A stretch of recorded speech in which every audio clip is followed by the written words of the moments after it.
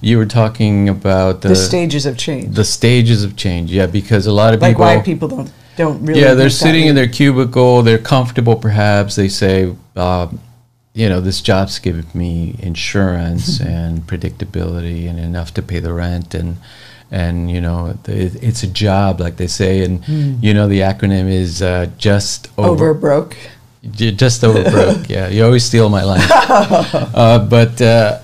Yeah. So, how do you think about those stages? Like, if people look at their life and where they're at, what are the stages of Well, there's 5 change? stages. I can't remember what psychologists came up with them. Do you remember? No. Okay.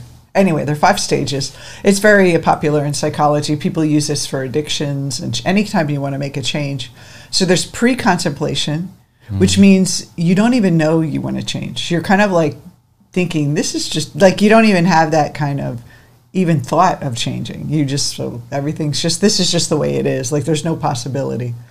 The second stage is when you start to think, you have contemplation, where you're starting to think about the change. You're not taking action yet, but you're going, you know, I want to do something different, or this just isn't making me happy anymore. You start thinking about what's possible, or what can you do? What change can you make? And usually in contemplation, I see is I change jobs, and I thought, well, maybe if I could just get another job, maybe that'll give me that reward I wanted. And so that's the contemplation. Then there's this big threshold between contemplation and actually commitment. Commitment is the third level, where you're actually committing to something. So you're taking a training. You are opening up a little site. And this doesn't mean you quit your job. It could just mean you're committed to start this business. You start researching. You're serious about it. You're doing action toward it. And so I think the big problem is that most people, when they think about it, they stay there so long. And actually, the longer you stay in contemplation, the more uncomfortable you are.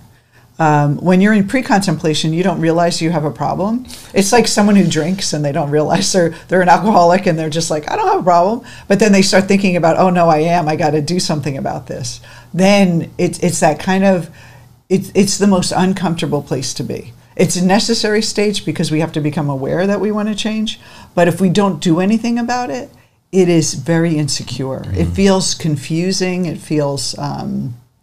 it can be depressing after a while. You're kind of like, you're awake now. And then what you do is you cross over that line, that barrier to take action, which is a huge step for a lot of people. For me, it was. It took forever for me to kind of start taking action. And that action doesn't guarantee, like, you're going to be successful now. You're going to go through resistance after that. There's times where you're going to go back. A lot of people will start something and then they'll go right back to contemplation again. They'll go back over that threshold, and then it's even harder because you have to go over again. Like you've already climbed the wall, and then when you go back, you're actually, now I have to climb that wall again to get started again. And so anytime we are in action and we start making a commitment to something, the best thing we can do is commit to it. And then the fourth stage is regression, where you regress back. That's that stage where, you know, it doesn't happen. It's not as easy as I thought. Right, you get discouraged. You get discouraged, and then you go back to contemplation. You're like, maybe I'm doing the wrong thing, or I don't know if I can do this, and you're back again in there.